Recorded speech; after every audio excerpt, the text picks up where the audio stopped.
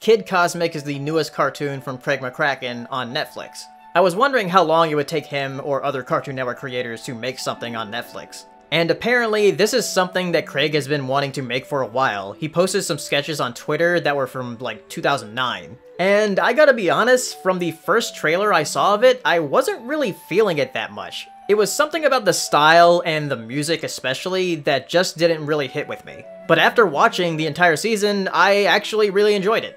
The plot is about these stones of power that our main character Kid finds in the desert on this crashed alien spaceship. And throughout the first few episodes, he and some others find out the power of the stones and what they do. Kid's stone can fly, Joe, who is a teen who works at a diner, her stone makes portals, Rosa is a toddler who can get gigantic, Papa G, who looks after Kid, he can make clones of himself, and then finally there's Tuna Sandwich, a cat, who can see the future. And there's also this alien named Chuck, voiced by Tom Kenny, that explains to them that everybody in the galaxy wants these stones. So they have to protect Earth from these alien invaders. The show seems very episodic at first, but then it gets more story-driven. There's actually an episode early on that shows sort of those episodic adventures that they would go on. It was a very smart way to sort of fast-forward to the story-driven stuff.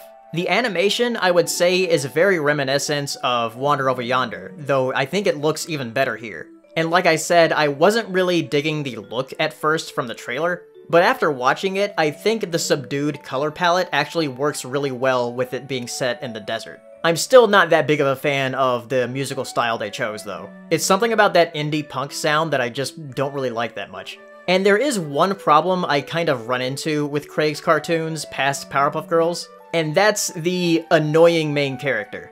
Blue from Foster's, Wander from Wander Over Yonder, and now Kid from Kid Cosmic. I found him very annoying in the first half of the show.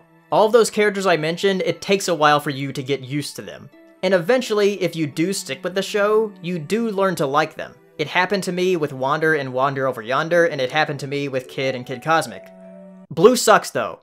Blue Regard sucks.